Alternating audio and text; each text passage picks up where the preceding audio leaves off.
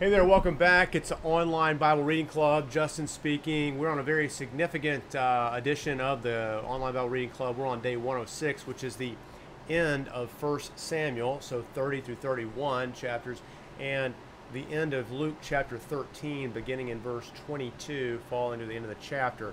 So we're going to be finishing up yet another book in the Bible, so it's great. But I tell you, this book is kind of like 1 Samuel, it is. Well, before we start out, go ahead and look at the description below for today's reading. You'll see that these videos are typically used to preview the text you're reading for the day, or to review those you've already read so you can get a little more insight into it. So either to give you a heads up on what's ahead or to review. With that said, let's get into it. If you look at the end of the book here, it's kind of like Empire Strikes Back. Not a lot of hope here. Very disappointing ending. It's one thing after another. Couple things. You've got chapter 30. David actually comes home from a great victory, and he and his men, he has 600 men with him, realize that the Amalekites have taken their wives and children hostage and plundered their city, because they're away with the Philistines and got sent home. Well, that is devastating. I mean, the men are devastated, and so they set out to go and find their wives, and they find a servant who's been abandoned by the bad guys. And this guy gives them intelligence that leads them to reclaiming all their wives and children again. And David in chapter 30 finally puts right a wrong that Saul again is the first king of Israel. His reign began in chapter 11, so 20 chapters ago. And one of the first things he did was to rescue a group that we're going to see in chapter 31. However, in the 15th chapter, actually, the very beginning of it, we mentioned last time that Saul did not put the ban or utterly annihilate, completely destroy the Amalekites, because he showed them mercy. But there's a long history here of where Moses and the Israelites were battling them because they had harassed and tried to take over God's people, the anointed people, as they're coming out of Egypt and into their own freedom through the wilderness journey and Exodus. So what's going on here is Saul didn't do the job. David is thrust into doing that job by really tough providence. I mean, his men were about to mutiny, but David consults the Lord, strengthens himself, and the Lord and the priest there uses the ephod to get the word of the Lord and tell him, go and pursue them.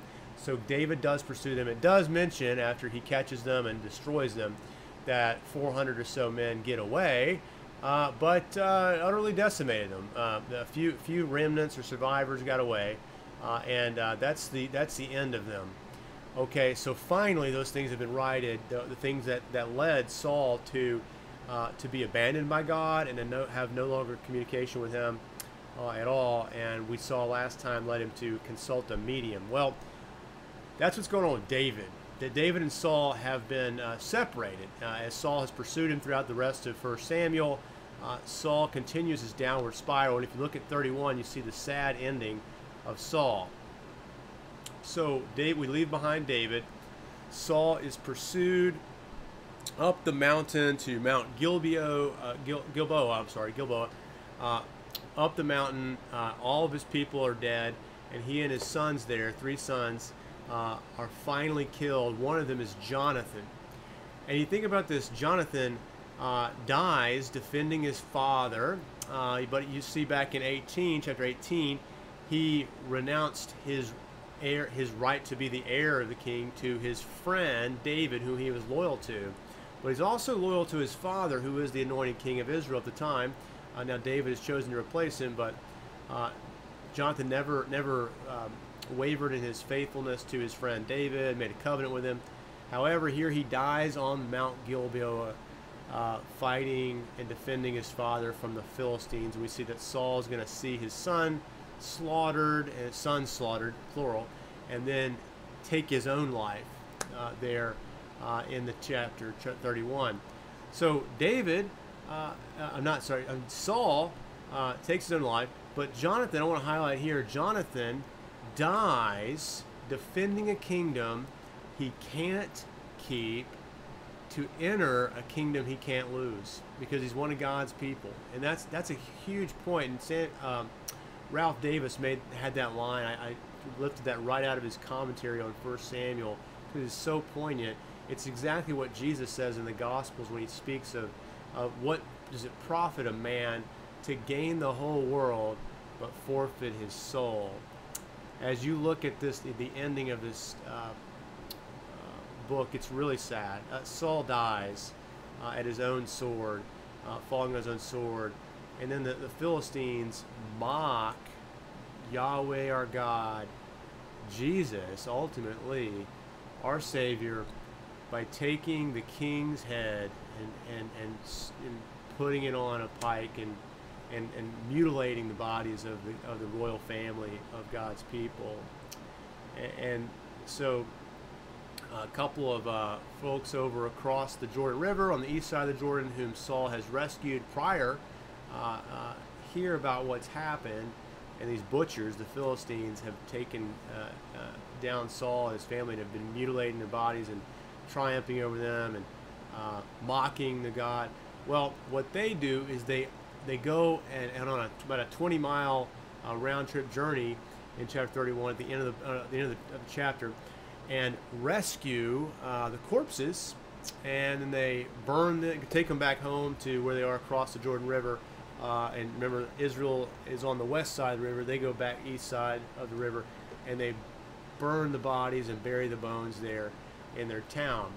Now, they show honor to the dead king who has been desecrated, and it's homage. One thing we know about that land from the scriptures is that they worshipped the fertility god there. You see archaeology finds demonstrate that too. They're worshiping false gods. Their hope is in a deliverer, this Saul who delivered them, who is not a true deliverer. He's a failed deliverer, a failed redeemer, a failed king, and that points us again to Christ. You can look to all kind of things, all measures of things, to be your Savior, to have control, to have power, to have influence, to have, you think, it all lined up, but nothing can stop your inevitable demise. So the question before us is, why should we fight for a kingdom? Why should we cling to a kingdom we can't keep? We die fighting, but we must enter into a kingdom we can never lose, and we can only do that through faith in Jesus alone. We can't storm the walls of this kingdom.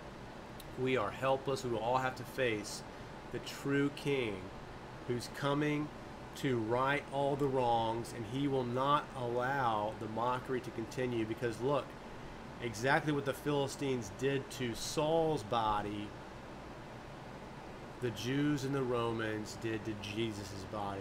Since Jews and Gentiles gathered to mock the true king, the true and better Saul or David, Jesus Christ at the cross. They lifted him up on the cross, but it was through that mockery and desecration and Jesus descending to hell, as it were, to take on our cross and our wrath, that God redeemed the world and gave them that kingdom they could never lose. Jonathan was wrapped up in Jesus there.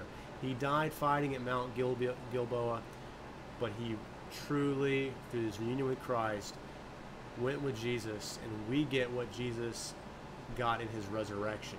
We are resurrected new creatures through faith in God and his promises, and that's beautiful. Now, you must believe in him. That's what really the heart of the New Testament passage is today. And if you go to Luke 13, you look at it, what's going on in Luke 13 is that Jesus went through the towns and villages teaching, and in verse 22, and someone asked him, "Lord, are only a few people going to be saved?" And Jesus has absolutely not, not a few people are going to be saved. Tons of people. It says, eventually you get down to it at the end of the text here, and he says, yes, you'll see in verse 29, people will come from east, west, north, and south and take their place at the feast in the kingdom of God. But what made Jesus sad, and how it shows his sorrow there. Jerusalem, Jerusalem, you kill the prophets, stone those who sent you, in verse 34. How I long to gather you. Now, it says your house is going to be desolate, and the many who are, again in verse 30, who are last will be first, and the first will be last. These people were familiar with Jesus. They knew him. He walked amongst them, and they had the scriptures and the covenants, but they did not accept Jesus. They rejected him. You can't just be near. You can't be a worker of good deeds. You cannot accomplish entrance into this kingdom. You have to enter, it says in verse 30 or 24, through the narrow door, Luke 13:24, because you are not going to be able to get in except through Jesus Christ.